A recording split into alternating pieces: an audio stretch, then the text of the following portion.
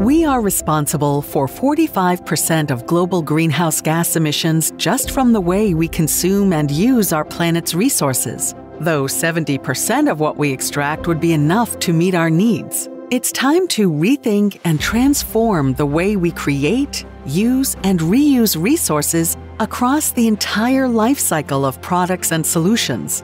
Embracing eco-design practices is crucial, such as planning for maximum lifetime, minimum resources, and zero waste. Consider different ways of meeting the same needs to reduce our environmental footprint through design and innovation. We need to source differently. By using materials with lower environmental impact, as well as digitizing our supply chains for more efficiency, we can make better use of materials. Repair and replace instead of discarding things that are old and broken. With maintenance and retrofit services, let's make usage last longer. Through take-back for refurbishing, harvesting, spares, and recycling, we can use materials again.